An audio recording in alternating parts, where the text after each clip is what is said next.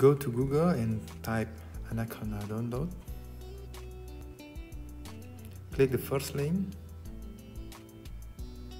and click the download. Wait until the download file finishes.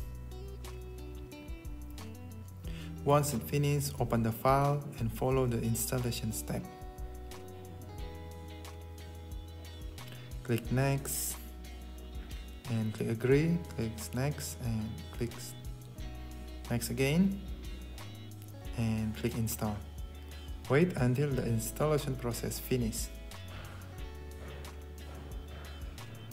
When it's done, just click next, next, and click finish.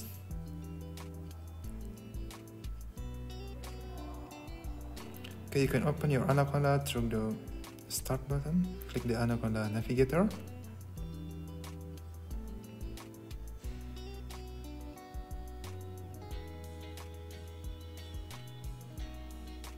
Okay, wait a minute.